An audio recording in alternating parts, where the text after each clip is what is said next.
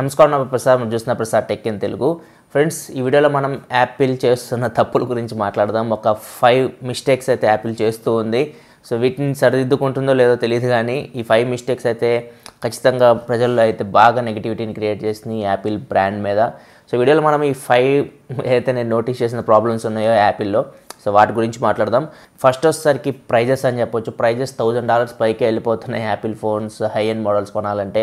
So ఇండియాలో అయితే ఇంకా దారుణంగా ప్రైజెస్ అయితే ఉన్నాయి. ఇండియాలో మనకి ట్యాక్సెస్ ఇవన్నీ కలిపితే చాలా దారుణం ప్రైజెస్ అయితే ఉంటున్నాయి. సో ప్రైజెస్ అయితే ఈ మధ్య యాపిల్ లాస్ట్ 2 ఇయర్స్ నుంచి చూస్తే మాత్రం చాలా ఎక్కువ పెడుతుంది. మరి చూడాలి ఫ్యూచర్లో వీటిని తగ్గిస్తుంది లేదో కానీ. సో లాస్ట్ ఇయర్ అయితే iPhone 10కి వాళ్ళు అనుకున్న సేల్స్ లేవు, కాకపోతే iPhone 10 బాగానే అమ్ముడుపోయింది. రూమర్స్ ప్రకారం ఈ ఇయర్ ఐఫోన్స్కి ప్రైజెస్ కొంచెం తక్కువ పెడతారు అనుకున్నాం, కానీ ప్రైజెస్ అయితే ఏం తక్కువ పెట్టలేదు, కొంచెం ఎక్కువే ఉన్నాయి ఈ ఇయర్ ఐఫోన్స్ కూడా.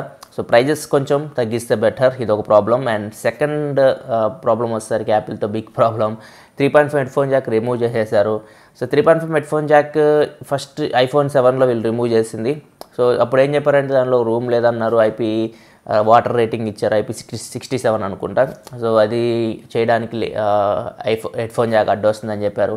సో ఇవన్నీ ప్రాబ్లం కావు, ఎందుకంటే హెడ్ఫోన్ జాక్తోనే మనకి శాంసంగ్ తీసుకొని వస్తుంది, మనకి IP68 water and dust resistant తీసుకొని వస్తుంది. అండ్ ఇంకోటి వాళ్ళు ప్లేస్ లేదని చెప్పారు, కానీ స్ట్రేంజ్ పార్ట్స్ అనే YouTube channel direct iPhone 7లో headphone Jack include చేసి మరి ఒక వీడియో తయారు చేశాడు. చాలా రోజులు కష్టపడ్డాడు, కొన్ని నెలలు కష్టపడి లాస్ట్కి iPhone 7లో హెడ్ఫోన్ జాక్ అయితే తీసుకొని వచ్చాడు. ఆ వీడియో మీరు చూడకపోతే నేను కార్డ్స్ వదిలేసిన అక్కడి నుంచి మీరు చూడొచ్చు. సో iPhone 7లో హెడ్ఫోన్ జాక్ పెట్టడానికి ప్లేస్ ఉంది, కానీ వాళ్ళు రిమూవ్ చేసేసారు. సో ఇది మిగతా బ్రాండ్స్ కూడా, మిగతా చాలా చైనా బ్రాండ్స్ కానీ చాలా వరకు యాపిల్ని గుడ్డిగా ఫాలో అయిపోతూ ఉంటాయి అన్నమాట. వాళ్ళు ఏం చేసి వీళ్ళు చేస్తూ ఉంటారు. చాలామంది తర్వాత ఫ్యూచర్లో హెడ్ఫోన్ జాక్ రిమూవ్ చేస్తూ ఫోన్స్ తీసుకొని వచ్చారు. రీసెంట్గా నాచ్ కూడా చూడొచ్చు మీరు. చాలా ఫోన్స్ మనకి అంతకుముందు నాచ్ ఎవరు తీసుకురాలేదు. ఎప్పుడు iPhone 10 వచ్చిందో మార్కెట్లోకి చాలా ఆండ్రాయిడ్ ఫోన్స్ కానీ చాలా కంపెనీస్ కానీ అలాంటి నాచ్తో ఫోన్స్ని తీసుకొని వచ్చి మార్కెట్లో ఒక హైప్ అయితే క్రియేట్ చేసినాయి. ఇప్పుడు కూడా బడ్జెట్లో నాచ్ మొబైల్స్కి కొంచెం డిమాండ్ ఉంది, చాలామంది పబ్లిక్ నాచ్ని ఇష్టపడుతూ ఉన్నారు. సో దీన్ని మొత్తం క్రెడిట్ యాపిల్కే వెళ్తుంది. ఇంతకుముందు అసలు నాచ్ని ఎవరు పట్టించుకోలేదు, అందరూ తిట్టారు. కానీ వన్స్ iPhone 10 మార్కెట్లోకి వచ్చిన తర్వాత చాలామంది దానికి అట్రాక్ట్ అయ్యారు ఆ నాచ్కి. అందుకే ఇప్పుడు ఆండ్రాయిడ్ ఫోన్స్ అన్నీ ఆ నాచ్తో తీసుకొని వస్తూ ఉన్నాయి. సో ఇట్లా ఇంపాక్ట్ అయితే క్రియేట్ చేయగలదు యాపిల్ మార్కెట్లో. చాలామంది బ్రాండ్స్ గుడ్డిగా ఫాలో అవుతూ ఉంటాయి. సో ఇట్లానే 3.5 హెడ్ఫోన్ జాక్ కూడా చాలామంది రిమూవ్ చేశారు. ఇది పక్కన పెడదాం, మనం 3.5 హెడ్ఫోన్ జాక్ రిమూవ్ చేశారు, బాగానే ఉంది. కానీ ఇప్పుడు రీసెంట్గా వచ్చే కొత్త ఐఫోన్స్లో వీళ్ళు అట్లీస్ట్ డాంగుల్ కూడా బాక్స్లో ప్రొవైడ్ చేయట్లేదు. 3.5 హెడ్ఫోన్ జాక్ నుంచి లైట్నింగ్ పోర్ట్ ఏదైతే వాళ్ళ లైట్నింగ్ పోర్ట్ ఉంటుంది, USB Type-C అయితే కాదు. సో లైట్నింగ్ పోర్ట్ మనకి డిఫరెంట్, అది యాపిల్లోనే ఉంటుంది. సో మనం 3.5 హెడ్ఫోన్ జాక్ నుంచి అండ్ లైట్నింగ్ పోర్ట్కి డాంగుల్ మనం సపరేట్ కొనుక్కోవాలనుకుంటే అది సపరేట్ కాస్ట్ ఉంటుంది, కొంచెం ఎక్కువ ఉంటుంది. మనకి Type-C to 3.5 headphone Jack dongles అయితే మనకి ఈజీగా దొరుకుతాయి మార్కెట్లో, కానీ lightning to 3.5 headphone Jack dongles అంత ఈజీగా దొరకవు. ఆ డాంగుల్స్ తయారు చేయాలన్నా కానీ ఎవరైతే మ్యానుఫ్యాక్చరర్స్ ఉన్నారో వాళ్ళు యాపిల్కి కొంత డబ్బులు పే చేయాలి, ఎందుకంటే వాళ్ళు ఆ పేటెంట్ యూజ్ చేస్తున్నారు, Apple lightning port patent use చేస్తున్నారు. సో ఇక్కడ వాళ్ళకి ఇంకా కొంచెం డబ్బులు వస్తాయి. ఇప్పుడు యాపిల్ ఇలా కూడా ఆలోచిస్తుందని మనం చెప్పొచ్చు, కానీ ఇది చాలా పెద్ద మిస్టేక్. ఎందుకంటే అంత డబ్బులు పెట్టి మనం ఫోన్ కొంటున్నప్పుడు అట్లీస్ట్ బాక్స్లో ఇది ప్రొవైడ్ చేయాలి. ఇప్పుడు రీసెంట్గా వచ్చే ఐఫోన్స్ అయితే మనకి 3.5 హెడ్ఫోన్ జాక్ నుంచి లైట్నింగ్ పోర్ట్ డాంగుల్ అయితే మనకి ఉండదు. అండ్ దాంతోపాటు ఫాస్ట్ ఛార్జర్ బాక్స్లో ప్రొవైడ్ చేయట్లేదు, ఇదో పెద్ద మిస్టేక్ అని చెప్పొచ్చు. సో బాక్స్లో ఫాస్ట్ ఛార్జర్ ప్రొవైడ్ చేయాలి. బాక్స్లో ఫాస్ట్ ఛార్జర్ ప్రొవైడ్ చేయకుండా మనం ₹1,00,000 ఫోన్ పెట్టుకొని మళ్ళీ ఛార్జర్కి సపరేట్ డబ్బులు పెట్టుకోనాలంటే చాలామందికి ఇరిటేషన్ వస్తుంది యాపిల్ మీద, అందుకే చాలా నెగిటివిటీ క్రియేట్ అవుతుంది. అట్లీస్ట్ బాక్స్లో ఫాస్ట్ ఛార్జర్ 3.5mm లైట్నింగ్ డాంగుల్ ఇట్లాంటి ప్రొవైడ్ చేస్తే బెటర్. సో ఇవి కూడా పెద్ద మిస్టేక్స్ చేస్తుంది, చిన్న తప్పులే కానీ పెద్ద మిస్టేక్స్ అని చెప్పొచ్చు యూజర్స్ పాయింట్ ఆఫ్ వ్యూలో చూసుకుంటే.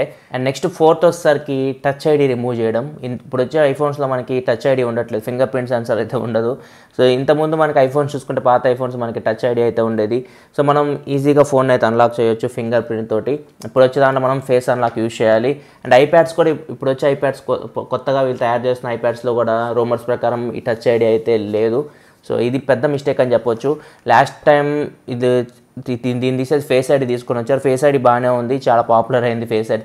దాని తర్వాత చాలా ఆండ్రాయిడ్ ఫోన్స్లో కూడా మనం ఫేస్ ఐడి అయితే చూసాం, యాపిల్ టైప్లో లేకపోతే ఫ్రంట్ కెమెరాని యూస్ చేసి ఫేస్ ఐడీస్ క్రియేట్ చేశారు. సో యాపిల్ తీసుకొచ్చింది ఫేస్ ఐడి, పర్లేదు బాగానే ఉంది, కానీ కంప్లీట్గా ఫేస్ ఐడి మీద డిపెండ్ అవ్వడం సెక్యూర్ అయితే కాదు. చాలామంది దాన్ని టెస్ట్ చేశారు, కొంతమంది ట్విన్స్తో అన్లాక్ అవుతుంది ఫేస్ అన్లాక్, అండ్ కొంతమంది అయితే 3D ఫేస్ అన్లాక్ క్రియేట్ చేశారు, 3D ఫేస్ మ్యాప్ క్రియేట్ చేసి యాపిల్ ఫేస్ ఐడీని ఫుల్ కూడా చేశారు. సో ఖచ్చితంగా ఫేస్ ఐడీ అనేది బ్యాకప్ లాగా ఉండాలి, కానీ ఫేస్ ఐడీ ప్రైమరీ సెక్యూరిటీగా తీసుకొని వస్తే మాత్రం కష్టం. సో ఫ్యూచర్లో మనకి ఇప్పుడు in display finger print sensors ఇప్పుడు అవైలబుల్గా ఉన్నాయి. ఈ generation ఐఫోన్స్లో at least in display finger print censor ఇవ్వాల్సింది. మనకి 2 ఆప్షన్స్ ఉంటాయి అన్లాక్ చేయడానికి ఫోన్ని, in display finger print censor and face ID. కానీ ఇప్పుడు కూడా మనకి ఈ జనరేషన్లో కూడా వాళ్ళు అది ఇంక్లూడ్ చేయలేదు. ఓన్లీ మనం ఫేస్ ఐడీ మీద డిపెండ్ అవ్వాలి, ఫేస్ ఐడీ యూజ్ చేసే ఫోన్ అయితే అన్లాక్ చేయాలి. సో ఫ్యూచర్లో in display finger print censor తీసుకొస్తే బెటర్. యాపిల్ ఇప్పుడు ఓఎల్ఈడి ప్యానల్స్ యూజ్ చేస్తుంది, ఓఎల్ఈడి ప్యానల్స్ యూజ్ చేస్తుంది కాబట్టి ఖచ్చితంగా in display finger print censor అయితే ఫిక్స్ చేయొచ్చు. చూడాలి మరి ఫ్యూచర్లో in display finger print censor add చేస్తారో లేదో. రూమర్స్ ప్రకారం యాపిల్ అనలిస్టులు చెప్తున్న ప్రకారం అయితే యాపిల్ 2019లో కూడా in display finger print censor తీసుకురాదు, only face ID మీద మీరు డిపెండ్ అవ్వాలని చెప్పేసి వాళ్ళు చెప్తూ ఉన్నారు. సో ఇదే కానీ నిజమైతే మాత్రం ఖచ్చితంగా ఇది ఒక బ్యాడ్ న్యూస్ అని చెప్పొచ్చు ఎవరైతే యాపిల్ ఫోన్స్ కొంటున్నారో యూజ్ చేస్తున్నారో వాళ్ళకి. అండ్ నెక్స్ట్ 5th వన్ గురించి మాట్లాడుకుంటే ఫైనల్ వన్ ఇన్నోవేషన్స్ అని చెప్పొచ్చు. 2007లో ఫస్ట్ ఐఫోన్ రిలీజ్ అయింది. ఫస్ట్ ఐఫోన్ రిలీజ్ అయినప్పుడు ఎంతో హైప్ ఉంది, చాలా కొత్త కొత్త విషయాలు మనం చూసాం అప్పట్లో. అప్పుడు అది బెస్ట్ లాంచ్ ఈవెంట్ నేను ఇప్పటివరకు చూసింది. ఇప్పటివరకు ఇన్ని సంవత్సరాలైనా కానీ నేను ఏదైనా బెస్ట్ లాంచ్ ఈవెంట్ చూసావా అంటే నేను చెప్పేది 2007 ఫస్ట్ ఐఫోన్ లాంచ్. అది స్టీవ్ జాబ్స్ చేశారు, చాలా చక్కగా చేశారు ప్రజెంటేషన్ కానీ ఎవ్రీథింగ్. అది ఇప్పటికి కూడా చాలామందికి ఫేవరెట్ లాంచ్ ఈవెంట్ అని చెప్పొచ్చు. కానీ ఇప్పుడు చూస్తే మనకి ఏమీ లేవు. మనం లాస్ట్ ఇయర్ ఐఫోన్ ఈవెంట్ చూస్తే మాత్రం కొద్దిగా మనకు ఫేస్ ఐడి వాటిలో ఫ్లడ్ ఇల్యూమినేటర్ ఇవన్నీ మనకి కొంచెం కొత్తగా అనిపించినాయి. ఆ సెటప్ అంతా అట్లా మనకి ఒకటి కనిపించింది, కానీ ఇయర్ అయితే మనకి ఏమీ కనపడలేదు. ఏముంది మనకి జస్ట్ ప్రాసెసర్ చేంజ్ చేస్తారు, A11 నుంచి A12కి తీసుకొని వచ్చారు, IP67 నుంచి IP68 వాటర్ రెసిస్టెంట్కి తీసుకొని వచ్చారు, డ్యూయల్ సిమ్ యాడ్ చేశారు. డ్యూయల్ సిమ్ చాలా ఫోన్స్లో ఉంది, చిన్న చిన్న ఫోన్స్లో కూడా ఉంటుంది. ఇప్పుడు వీళ్ళు కొత్తగా తీసుకొచ్చింది ఏం లేదు. లాస్ట్ జనరేషన్లో కూడా అంతే, ఫాస్ట్ ఛార్జింగ్ యాడ్ చేశారు, వైర్లెస్ ఛార్జింగ్ యాడ్ చేశారు. అవన్నీ ఎప్పటి నుంచో ఉన్నాయి, వీళ్ళు తీసుకొచ్చింది ఇప్పుడు. సో వీళ్ళు కొత్తగా చేసింది అయితే ఇయర్ అయితే ఎగ్జాక్ట్గా చెప్పాలంటే ఏమీ లేదు. ఇయర్ మనం లాంచ్ ఈవెంట్ చూస్తే మాత్రం పెద్దగా నాకైతే ఏం కనపడలేదు ఇన్నోవేషన్స్ అయితే. మనం ఎందుకు ఎక్కువ డబ్బులు పెట్టి ఫ్లాగ్షిప్స్ కొంటున్నారంటే మీరు వాళ్ళకి పడే కాస్ట్ 30 నుంచి 40 వేలు ఉన్నా కానీ మీకు ఎక్స్ట్రా 30 వేలు మనం ఎందుకు పెడుతున్నారంటే R&D, రీసెర్చ్ అండ్ డెవలప్మెంట్కి పెడుతూ ఉంటారు. సో రీసెర్చ్ అండ్ డెవలప్మెంట్ అంటే వాళ్ళు కొత్తగా ఏదైనా రీసెర్చ్ చేయడం, ఇన్నోవేషన్ చేయడం, కొత్త టెక్నాలజీస్ తీసుకురావడం ఫోన్స్లో. సో వీటి మీద వాళ్ళు ఎక్కువ డబ్బులు ఖర్చు పెడుతూ ఉంటారు. సో అవి మనం చూడలేదు యాపిల్లో అయితే. ఇయర్ అయితే అస్సలు నేనైతే ఏమీ చూడలేదు కొత్తగా వాళ్ళు ఇన్నోవేషన్ చేసింది అయితే. ఇంకా చెప్పాలంటే వివో, ఒప్పోలో కొంచెం ఇన్నోవేషన్స్ అయితే మనకు కనపడినాయి ఇయర్ చూసుకుంటే. యాపిల్ అయితే మనకి ఏమి ఇన్నోవేషన్స్ అయితే కనపడలేదు. సో ఖచ్చితంగా వీటి మీద కాన్సన్ట్రేషన్ చేయాలి, కొత్తగా ఏమన్నా క్రియేట్ చేయాలి. ఎందుకంటే యాపిల్ ఒకటి చేస్తుందంటే ఇంకా అందరూ దాని మీద పడుతుంటారు అనమాట. రీసెంట్గా మనం చెప్పాల్సిన అవసరం లేదు, నాచ్ చూడొచ్చు ఎంత హైప్ క్రియేట్ చేశారో నాచ్తో అందరు ఆండ్రాయిడ్ ఫోన్ బ్రాండ్స్. సో ఫ్యూచర్లో ఖచ్చితంగా వీటి మీద ఫోకస్ పెట్టి ఏమన్నా కొత్తగా తీసుకొస్తే ఖచ్చితంగా యాపిల్ నుంచి మనం ఏమైనా ఎక్కువ ఎక్స్పెక్ట్ చేయొచ్చు. ఎందుకంటే యాపిల్ అనగానే ఎక్కువ ఎక్స్పెక్ట్ చేస్తూ ఉంటారు. యాపిల్ కానీ, శాంసంగ్ కానీ, గూగుల్ కానీ ఇట్లాంటి ఫ్లాగ్షిప్ లాంచ్ ఈవెంట్స్ వస్తున్నాయంటే చాలామంది, ఎందుకంటే ఇయర్లీ వన్స్ వాళ్ళు ఒక కొత్త ఫోన్ తీసుకొస్తూ ఉంటారు. ఆ ఇయర్ మొత్తం వాళ్ళు ఏదో ఒకటి క్రియేట్ చేయాలని ట్రై చేస్తూ ఉంటారు, కొత్తది తీసుకొస్తారు.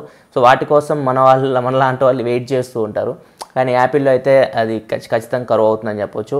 మరి చూడాలి ఫ్యూచర్లో ఇవన్నీ 5 ఏదైతే చెప్పాను నేను థింగ్స్, వీటి మీద యాపిల్ కొంచెం ఫోకస్ చేసి వీటిని సరి చేసుకుంటే మాత్రం ఖచ్చితంగా మంచి వాల్యూ ఉంటుంది మార్కెట్లో ప్రజల దృష్టిలో. కాకపోతే ఇప్పటివరకు చాలా వరకు సామాన్యులందరూ యాపిల్ మీద కోపంగా ఉన్నారు, యాపిల్ని ఇష్టపడట్లేదు. ఎందుకంటే ఈ ప్రాబ్లమ్స్ వల్లే యాపిల్ని ఎవరు ఇష్టపడట్లేదు. కానీ యాపిల్ ఎందుకు అంత డబ్బులు పెట్టినా కానీ జనాలు కొంటున్నారు, అదొకటి క్వశ్చన్ మీ మైండ్లో ఉంటుంటుంది. యాపిల్ని కాపాడేది ఒకటి సాఫ్ట్వేర్, అది iOS. సో ఇది లేకపోతే మాత్రం యాపిల్ని ఎవరు చూడరు, ఆ ఫోన్స్ కూడా ఎవరు కొనరు. మిగతా ఫోన్స్కి యాపిల్ ఫోన్స్కి డిఫరెన్స్ ఏంటంటే ఓన్లీ సాఫ్ట్వేర్. ఇప్పుడు నా దగ్గర ఐఫోన్ ఇది SE, సో దీనిలో iOS 12 మీద రన్ అవుతుంది. ఒకవేళ నేను ఇప్పుడు ఐఫోన్ XS Max కొన్నా కానీ ఇప్పుడు రిలీజ్ అయిన ఫోన్ అది, ఇది ఎప్పుడో రిలీజ్ అయింది, ఎన్ని సంవత్సరాల క్రితం సరి గుర్తుకోలేదు. ఆ ఫోన్లో కూడా ఇదే సాఫ్ట్వేర్ ఉంటుంది, iOS 12. సో ఇదే మెయిన్ యాపిల్లో iOS సాఫ్ట్వేర్. ఇది రిలీజ్ చేసిన ఎమ్మటే మీకు అందరికి వస్తుంది, గ్యాప్ అయితే ఏముండదు. ఇప్పుడు ఈ ఐప్యాడ్ కూడా నాకు iOS 12 మీద రన్ అవుతుంది. సో ఇది సాఫ్ట్వేర్ చాలా బాగుంటుంది, సాఫ్ట్వేర్ ఎక్స్పీరియన్స్ చాలా బాగుంటుంది మనకి ఆండ్రాయిడ్తో కంపేర్ చేస్తే. ఫస్ట్ నుంచి యాపిల్ని సేవ్ చేసుకొని వచ్చింది ఇదే. 2007 నుంచి ఆండ్రాయిడ్ ప్రపంచం స్టార్ట్ అయినా కానీ యాపిల్ని iOS సాఫ్ట్వేరే సేవ్ చేసుకుంటూ వచ్చింది. వన్స్ ఈ సాఫ్ట్వేర్కి అలవాటు పడిన వాళ్ళు, ఎకో సిస్టమ్ కూడా ఇంపార్టెంట్. ఎందుకంటే ఏదైనా ఒకటి కొంటే చాలు మిగతావన్నీ ఆటోమేటిక్గా కొంటారు యాపిల్లో, ఎందుకంటే అన్నీ ఒకటిదానితో కనెక్ట్ అయి ఉంటాయి. ఈ రెండు యాపిల్కి బిగ్గెస్ట్ ప్లస్ పాయింట్ అని చెప్పొచ్చు. సో ఇప్పుడు నేను నా దగ్గర ఐఫోన్ ఉంది అండ్ ఐప్యాడ్ ఉంది అండ్ మ్యాక్బుక్ ఎయిర్ ఉంది, 3 ఉన్నాయి నా దగ్గర, 3 డివైజెస్ ఉన్నాయి యాపిల్వి. ఈ 3 ఒకదానితో కనెక్ట్ అయ్యి వర్క్ అవుతాయి.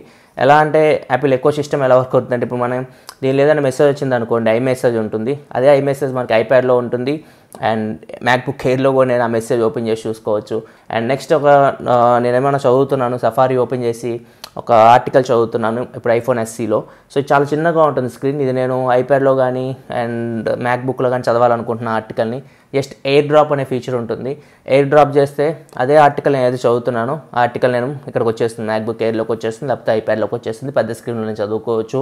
ఇట్లా చాలా ఫీచర్స్ ఉంటాయి. యాపిల్ ఎకో సిస్టమ్ ఒకదానితో ఒకటి డివైజెస్ అని కనెక్ట్ అయ్యి వర్క్ అవుతూ ఉంటాయి. వన్స్ ఒక దానిలోకి ఎంటర్ అయ్యారంటే ఆటోమేటిక్గా మిగతావన్నీ కొంటూ ఉంటారు.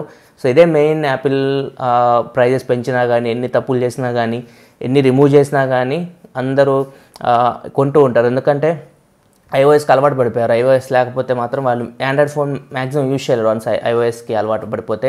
ఇప్పుడు నేను మ్యాక్బుక్ ఎయిర్ యూజ్ చేస్తున్నాను, నేను ఫైనల్ కట్ ప్రోకి అలవాటు పడిపోయాను, సాఫ్ట్వేర్ లేకపోతే నేను ఎడిటింగ్ చేయలేను. సో ఖచ్చితంగా నేను ఒకవేళ అప్గ్రేడ్ అయితే మ్యాక్బుక్ ప్రోకి కానీ ఐమ్యాక్ కానీ వీటికి అప్గ్రేడ్ అవ్వాలి. నేను విండోస్కి వెళ్ళలేను నేను. సో ఇట్లా వాళ్ళు ఎకో సిస్టంలోకి ఒక దాంతో వాళ్ళని తీసుకొని వస్తారు, ఒక యూజర్ని. వన్స్ అలవాటు పడిపోయిన తర్వాత ఆటోమేటిక్గా మిగతా వాటన్నిటి కనెక్ట్ అవుతూ ఉంటారు అనమాట. సో ఇట్లా యాపిల్ సక్సెస్ అవుతుంది. ఓన్లీ సాఫ్ట్వేర్ ఆధారంగానే యాపిల్ సక్సెస్ అవుతుంది. సాఫ్ట్వేర్లో చాలా ఫీచర్స్ తీసుకొని వస్తున్నారు, కానీ హార్డ్వేర్లో మాత్రం పెద్దగా మనకి యూజ్ చేంజెస్ అయితే ఏం కనపడట్లేదు. ముఖ్యంగా కొత్తగా ఏమన్నా యాడ్ చేయడం ఇట్లాంటివి అయితే నేను చూడలేదు ఈ ఇయర్ ఐఫోన్స్లో అయితే. ఇవి నా హానెస్ట్ ఒపీనియన్స్ యాపిల్ మీద. మీ ఒపీనియన్ ఏంది? మీరు కూడా యాపిల్ ఫోన్ ఇష్టపడుతూ ఉంటే యాపిల్ ఈ రీసెంట్ టైమ్స్లో చేస్తున్న తప్పుల గురించి మీ ఒపీనియన్స్ కామెంట్ సెక్షన్లో చెప్పండి.